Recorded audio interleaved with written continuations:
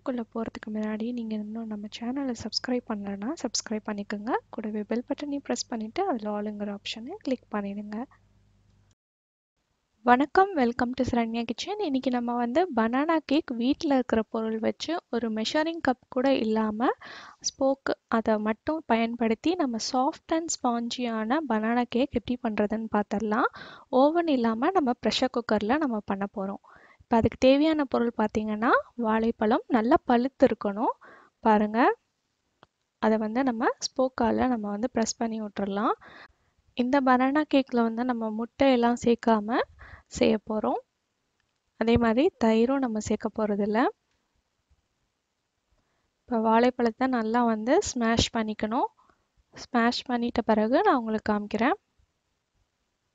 இப்போ பாருங்கள், நம்மளோட வாழைப்பழம் வந்து நல்லா ஸ்மாஷ் ஆகிருக்கு. இந்த அளவுக்கு ஸ்மாஷ் ஆனாலே போதும்.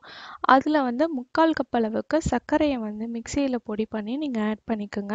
நம்ம மெஷரிங் கப்லாம் யூஸ் பண்ணாதனால நீங்கள் எந்த பாத்திரம் எடுத்தாலும் அதை மெஷர்மெண்ட்டை வந்து எல்லாத்துக்கும் யூஸ் பண்ணுங்கள். இப்போ ஒரு கிளாஸ் எடுத்திங்கன்னா அதே மெஷர்மெண்ட்டை வச்சு நீங்கள் எல்லா பொருளும் ஆட் பண்ணுங்கள். இப்போ நான் வந்து 3/4 கிளாஸ் அளவுக்கு சர்க்கரையை வந்து பொடி பண்ணி சேர்த்துருக்கேன். அதே மாதிரி 50 ml அளவுக்கு வெண்ணெயை வந்து உருக்கி நான் ஆட் பண்ணியிருக்கேன். அதையும் நல்லா மிக்ஸ் பண்ணி நல்லா பீட் பண்ணிக்கலாம். இப்போ நல்லா பீட் பண்ணிடலாம். ஸ்போக் வச்சு இந்த மாதிரி நல்லா பீட் பண்ணிக்கோங்க. அடுத்து நம்ம வந்து வெனிலா எசன்ஸ் சேர்க்க போகிறோம். 1 டீஸ்பூன் அளவுக்கு வெனிலா எசன்ஸ் சேர்த்துக்கலாம். சப்போஸ் உங்கள் வீட்டில் வெனிலா எசன்ஸ் இல்லைன்னா நீங்கள் வந்து ஏலக்காய் தூள் கூட சேர்த்துக்கலாம். அடுத்து நம்ம வந்து 1/2 கப் அளவுக்கு மைதாவை வந்து சலிச்சு எடுத்துக்க போகிறோம். இதை வந்து கொஞ்சம் கொஞ்சமாக போட்டு நம்ம சலிச்சு எடுத்துடலாம். அப்போ தான் வந்து கேக்கு வந்து பேக் பண்ணும்போது நல்லா சாஃப்டாக லேயராக இருக்கும். அது கூட வந்து 1 டீஸ்பூன் அளவுக்கு பேக்கிங் பவுடர், 1/2 டீஸ்பூன் அளவுக்கு பேக்கிங் சோடா, இதையும் நம்ம வந்து சலிச்சு ஆட் பண்ணிக்கலாம். நீங்கள் எல்லாத்தையும் சேர்த்தே நீங்கள் சலிக்கலாம். அப்படி இல்லைனா இப்படி கூட நீங்கள் ஃபாலோ பண்ணலாம். ரொம்ப ரொம்ப ஈஸியாக நம்ம வீட்டில் இருக்கிற பொருள் வச்சே நம்ம இந்த பனானா கேக் பண்ணிடலாம்.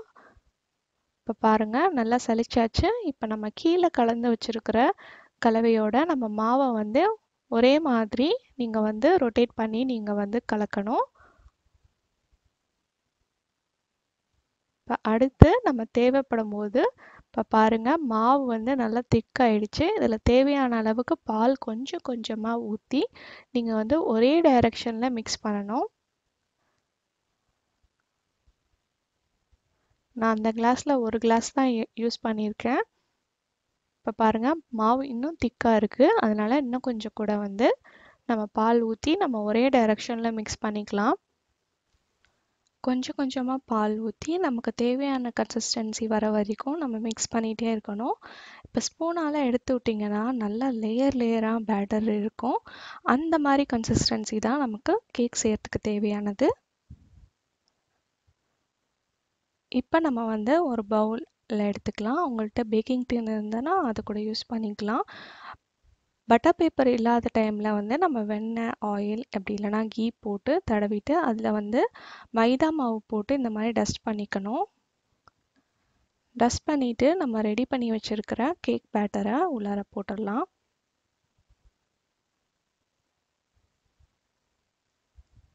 எப்போவுமே வந்து பவுல் யூஸ் பண்ணும்போது அதில் பாதி அளவு தான் நம்ம பேட்டர் போடணும். அப்போ தான் அது பொங்கி மேலே வரத்துக்கு நல்லா வந்து ஹெல்ப்ஃபுல்லாக இருக்கும். இப்போ லைட்டாக அது தட்டிடலாம். இந்த மாதிரி தட்டிட்டா சர்ஃபேஸ் வந்து ஈவனாக இருக்கும்.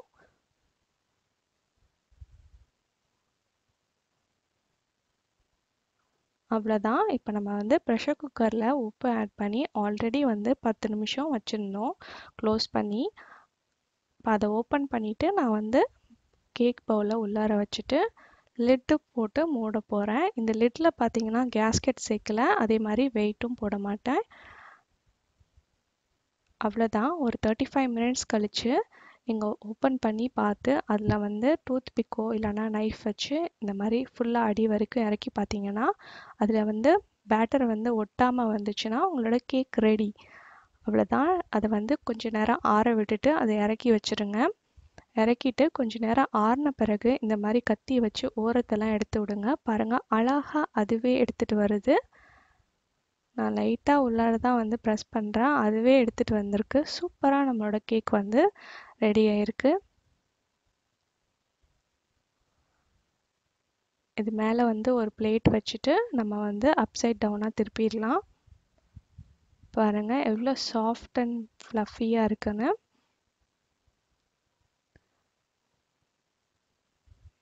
சூப்பரான பனானா ஸ்பாஞ்ச் கேக் ரெடி ஆயிடுச்சு. கண்டிப்பாக இந்த ரெசிபியை ட்ரை பண்ணி பாருங்கள். ட்ரை பண்ணி பார்த்துட்டு உங்கள் ஃபீட்பேக் கமெண்ட் எனக்கு சொல்லுங்கள். இந்த வீடியோ பிடிச்சிருந்துன்னா ஒரு தம்ஸ் அப் கொடுங்க. உங்கள் ஃப்ரெண்ட்ஸ் அண்ட் ஃபேமிலி கூட ஷேர் பண்ணுங்கள். மறக்காமல் சரண்யா கிச்சனை சப்ஸ்கிரைப் பண்ணி வச்சுக்கோங்க. இந்த நாள் இனிய நாளாக வாழ்த்துக்கள். நன்றி.